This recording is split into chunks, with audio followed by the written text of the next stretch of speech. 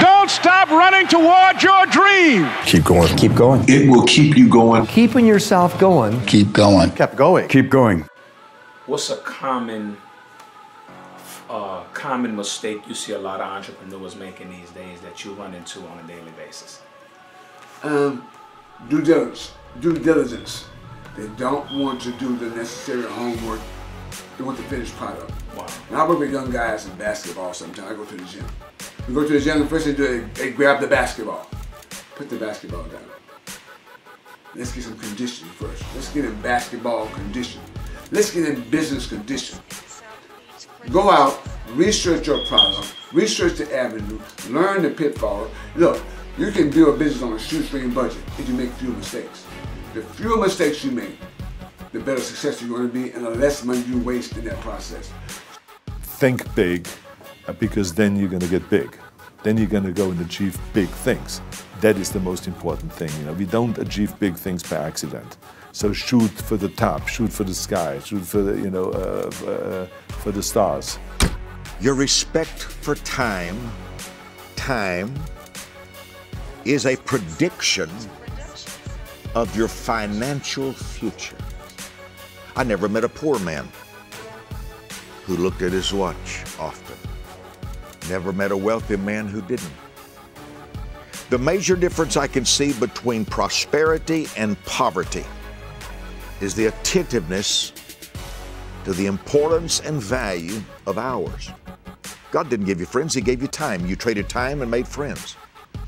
Everything you've got because you were willing to trade time for it. And everything you don't have, you've been unwilling to exchange your time for. The other thing is that you got to work your butt off. If you think that you're going to go and accomplish something really special and be the best in anything in the world, and you think you can do it without working, you make a big mistake. Because no matter what I did, if it was in bodybuilding or in acting or if it is in the political arena, it always took a lot of work. And you got to put out, and you got to, sometimes make a lot of sacrifices. Notice, if you're not willing to work hard, forget about it. So there's another rule that is very important. So how did you overcome the struggles of having like stagnation in your purpose? How did you overcome that? I tuned outside voices out. Okay. That was one of the big things for me because I was looking to everybody asking, what do you think I should be doing? Wow. What do you think I should be doing? What do you think I should be doing? And everybody had the comment, you should be a doctor, you should be a teacher, you should be a nurse. It wasn't until I went to God and say, God, what should I be doing? What do you want me to do to impact the nations? Wow. And that's when God began to show me through His scripture, through His word, through being connected to a church. That's when He began to show me, hey, Lakeisha, this is what I want you to do, because I found great joy there. My only idea, my only focus was to do my one play.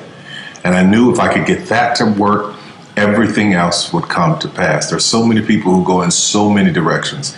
This week they're doing this, and next week they're doing that, and next week they're doing this, and next week they're going to be in real estate, and the next week they're going to open a salon. And those kind of people are all over the place, and I usually try to get them to focus. Focus on one thing, one area. Put all of your energy into watering one area. If you spread the water across many seeds, you don't have as much water for one seed. So focus on one thing. Make it your priority and stick with it no matter what.